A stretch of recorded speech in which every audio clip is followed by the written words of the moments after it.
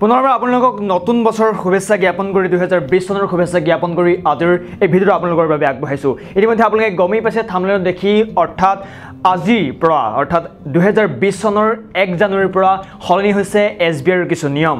অৰ্থাৎ এতিয়াৰ পৰা যদি আপুনি ATM কাৰ্ডৰ সহায়ত যদি আপুনি ATM মেচিনৰ পৰা পইচা উইথড্ৰ কৰিব যায় বা টকা ধন উলিয়াবলৈ যায় তেতিয়াহ'লে আপুনি কৰিব লাগিব কিছু কাম আৰু এতিয়াৰ পৰা আপুনি লগত নিব লাগিব আপোনাৰ মোবাইল ফোনটো হয়।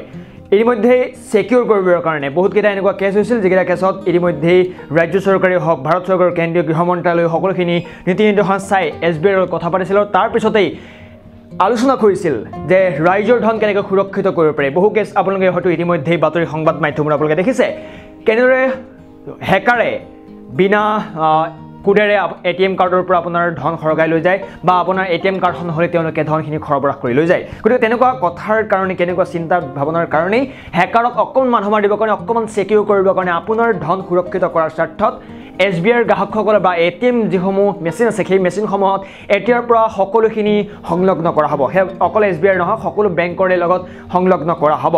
এইটোৱে ব্যৱস্থা যে ATMত এতিয়া যদি আপুনি ডেবিট আগতে ডাইৰেক্ট কাৰ্ডখন সোমাইছিল তাৰপিছত পইচা কিমান লাগে উলিয়াইছিল ডাইৰেক্টলি আপুনি পিনটো মাৰিছিল তাৰপিছত ওলাই আহিছিল। কিন্তু এতিয়াৰ পৰা আপুনি মোবাইল নম্বৰ অৰ্থাৎ ৰেজিষ্টাৰ্ড মোবাইল নম্বৰটো আপোনাৰ লগত নিয়াটো বাঞ্ছনীয়। এতিয়াৰ পৰা আপুনি সেই মোবাইল নম্বৰটোৰ সহায়তহে আপুনি আপোনাৰ ধন উলিয়াব পাৰিব। অৰ্থাৎ আপুনি নিজেই গৈ আপোনাৰ সেই মোবাইল নম্বৰ লগত থাকিব লাগিব। অৰ্থাৎ যদি আপোনাৰ ডেবিট কাৰ্ডখন বা ATM কাৰ্ডখন যদি হেৰাই যায় তেতিয়াহ'লে আপুনি নিশ্চিন্তকৈ থাকক কাৰণ আপোনাৰ পইচা কোনো উলিয়াই লৈ যাব নোৱাৰে।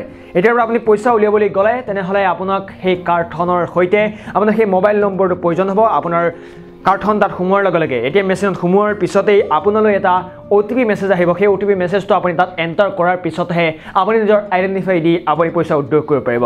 এইখিনি আছিল আজিৰ তথ্য। গতিকে নতুন এই চিষ্টেমটো কিমানভাৱে আপুনি সক্ষম হ'ব নাজানো।